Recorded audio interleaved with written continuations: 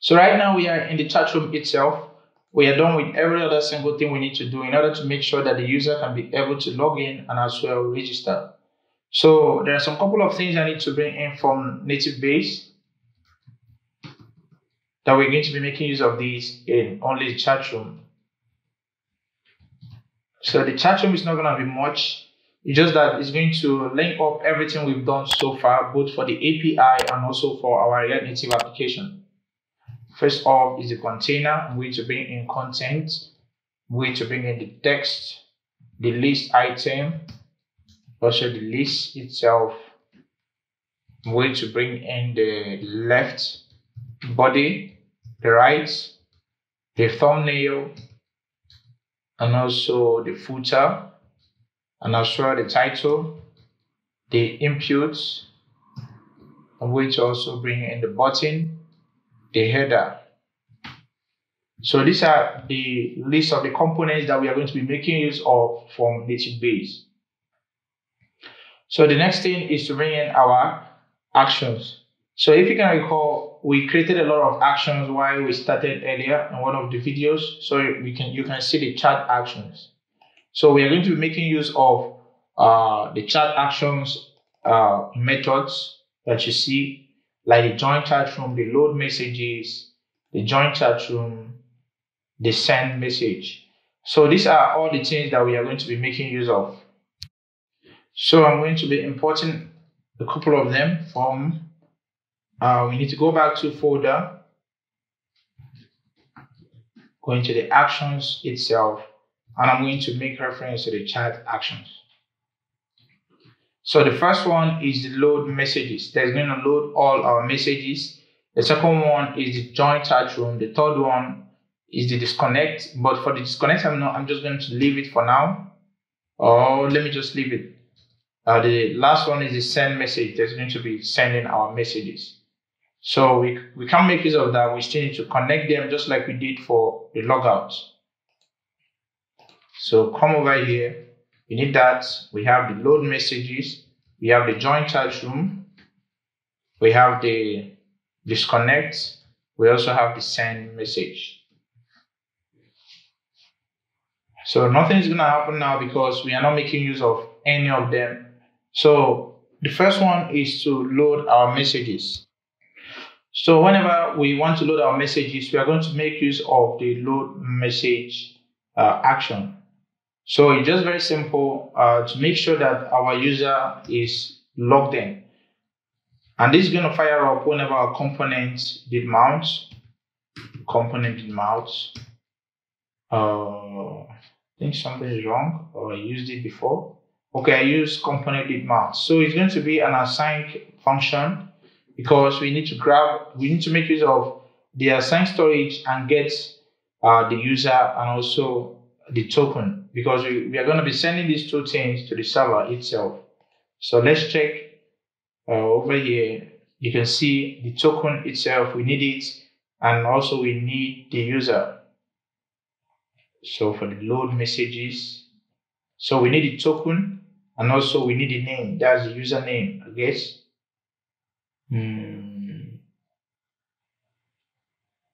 Okay, for this one, it's going to emit load message. Okay, it's going to emit get messages. Okay, we are not going to be sending anything. For now, we need to just get the messages. That's going to send only the token on our header. We don't need the user.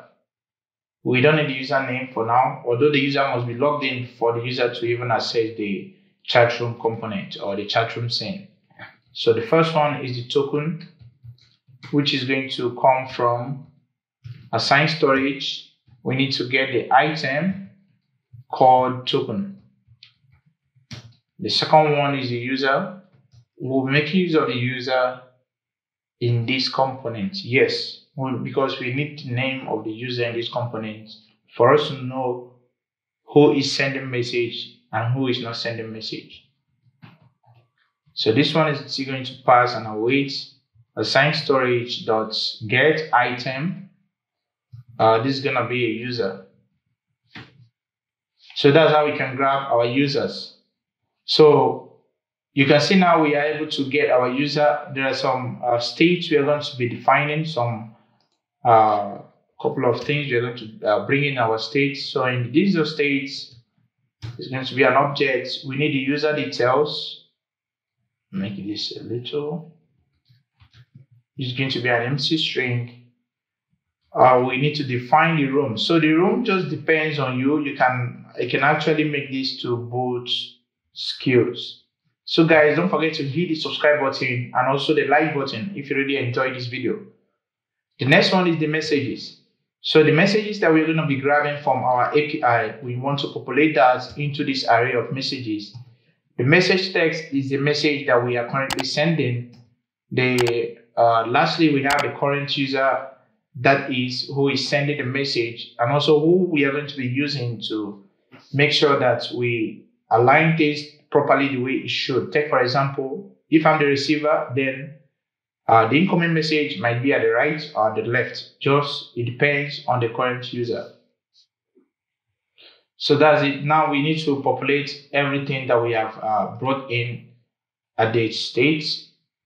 So the first one is the room itself, which is going to be this is the state.room.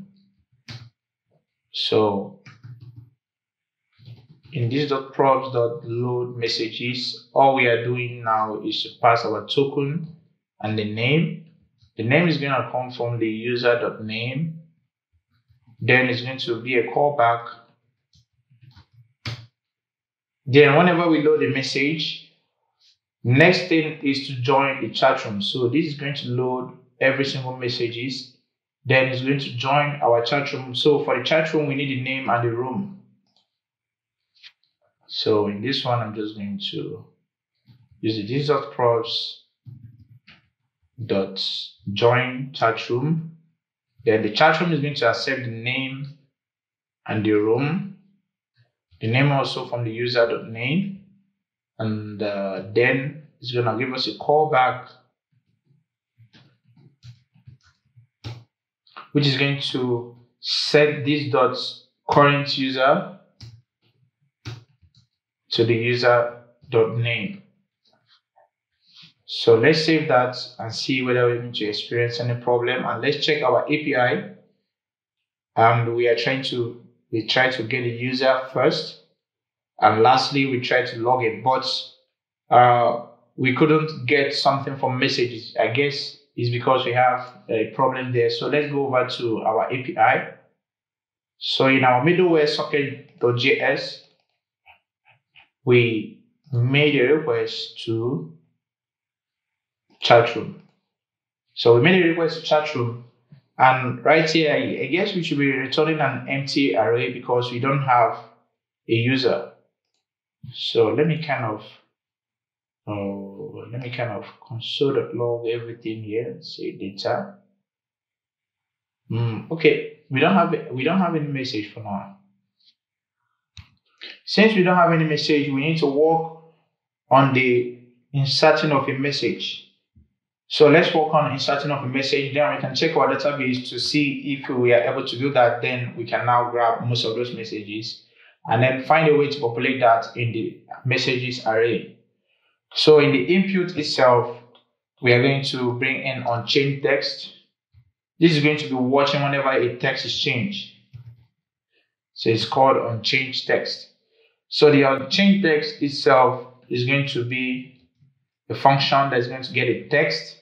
Then we need to call a method that we are going to create on this same component called update input. Then we can pass the text. Also, whenever a user finishes typing a message, if the user clicks on submit button, so it's called submit editing, which is also going to give us a callback. It's going to trigger a method called this.submit message. Then we also need to click the button whenever the user finishes to type and hits submit. The value is going to be coming from, because we're going to set this to a value state of message text. So initially I just put that down. So we need to get that from this.message text. We can also make reference to this because we are going to be using this. Don't worry, you will understand later. Going to be a text input of input. So guys, for the text input, I think I need to get rid of it because I didn't really use it. But one I made use of is the flat list. So the flat list that we put down as our constructor, then we need to make use of that. Let's get rid of the text input because the text input, I'm already making use of it from on change, on submit, sorry, on change text, yes. So we are going to create these two functions called the submit message and also the update input. So I'm going to create it above here. So it's going to be, first one is submit message, and the first one is let me check the first one, update inputs. Update input, which is just going to be function that is going to accept our text. So all this does is to set our states. So it's going to be setting our state to, let me use this to set state message text to the text that we brought in. Then for the submit message itself, we are going to make this an assign function. An assign function because we want to make use of the then we need to grab the user and the token also, because whenever the user sends a message, we need to make use of the send message action. That's from our auth action, chat actions, not auth actions. So over here we get the name, message, token, and room, but I don't really think that we need a token. So let me get rid of this. And so we need the name, the message, the date, the room, and that's all we need for the send message, which is going to emit a send message on our server. So back here on our server is going to emit to this send message with all those parameters that we sent with it, and definitely is going to emit that to the room and send that back to us using the callback. Okay, it's not going to send it back to us, but it's going to allow us to be able to make use of a callback over here, because the callback itself emits a message. Yes, so it emits a message, and we grab the message from this place. So you can see the connectivity between all this, and that's when you're using socket. So it's a whole lot of progress and a whole lot of steps you need to take in order to make sure that everything went or goes perfectly. So let's go back. So the first one we need to do is to grab the user, and we need to use the same method that we used earlier. We need to pass the object that we are going to get from our assigned storage. So if you are familiar, we are getting item of at user. So the user itself is an object. Okay, we don't need the token.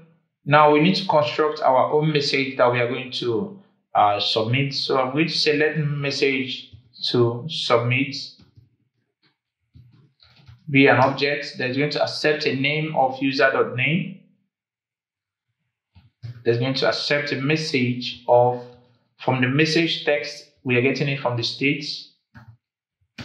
The date, I usually like using your own date. You can use moment if you're familiar with moment. So I'm just going to say let me just say subscribe to both skills and like the video.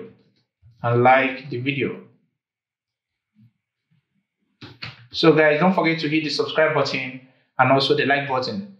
And we need to pass the token. Of course, we are sending something. Okay, we didn't really make use of the token over here. We didn't make use of the token, so not here. So when we sent a message, we didn't make use of the token, so we are not gonna need that. But what about over here? We grab the token. The token itself is coming from assigned storage. So we already have the token. So we are not going to be sending the token twice, only once. And lastly, we need to pass the room, which is going to come from both skills. So I'm just doing this way in case we have an error. We are not going to encounter that because I don't want any collisions. But you can actually grab this from state because we define this from, we say something like this. But for now, let me just leave it for now and use both skills. As well as from here, you can see same thing I did, but you can get the logic behind it. And lastly, we need to now send the message that we just constructed. So we need to grab this .props.submit message. Send message, not submit message. And we pass the message to submit. Then we can set state the message text to nothing. So we didn't actually make use of the assign here because I need to put this down because of this await we are bringing in. Because if we don't put this assigned here, we can't make use of this await. So sorry for the mistake I made earlier. So I'm just going to save that. So let's save and refresh. And at our back end, let's observe what's happening. You can see we can make a request to get messages because we are joined in the chat room, but we have an error that says duplicate entry for insert into active rooms. Okay, we are inserting double things to both skills. So let's kind of fix that. So the alarming error is saying that we have a duplicate ID. A duplicate 9 for a single user. So I'm going to try to see how we can solve this. So I'm going to go over to the socket itself at the add user. We don't have any conflicting things here, but I guess from the chat room itself, of course, the code is what you just saw now. I'm going to totally change this. I guess from here, I'm inserting an ID by myself. So this ID is a socket ID, and it's not just an auto increment ID. So come to the structure and click on change for this thing. You can change this to a variable character of 250. Then you can just simply leave it as ID. But we need to untick this, untick auto increment and save that.